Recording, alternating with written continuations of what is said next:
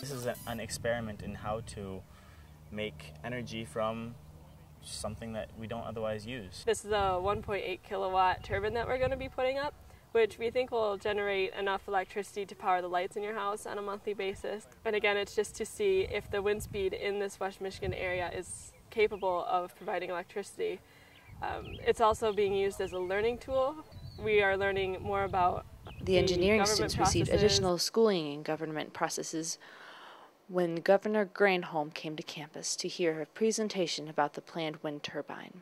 First of all, you're probably aware this is an area that we absolutely as a state ought to be capitalizing on, this renewable energy.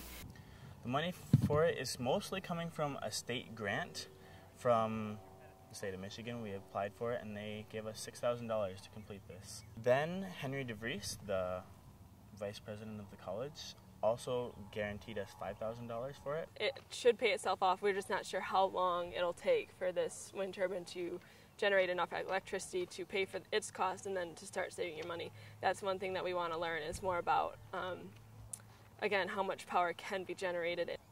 It was the whole class of the mechanical engineers that were doing that. It's kind of been done in association with the Renewable Energy Organization.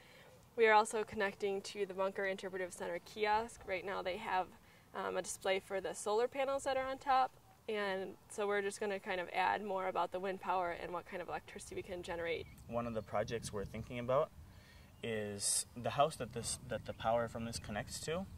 We're thinking about doing efficiency studies and trying to make basically the energy that comes from this go farther there to see just how useful this would be to a real person that was using it. So this itself isn't going to change anybody's lives dramatically, but the experience from it and the idea of it and the information that we actually get from this turbine and the weather station associated with it might help us do just that.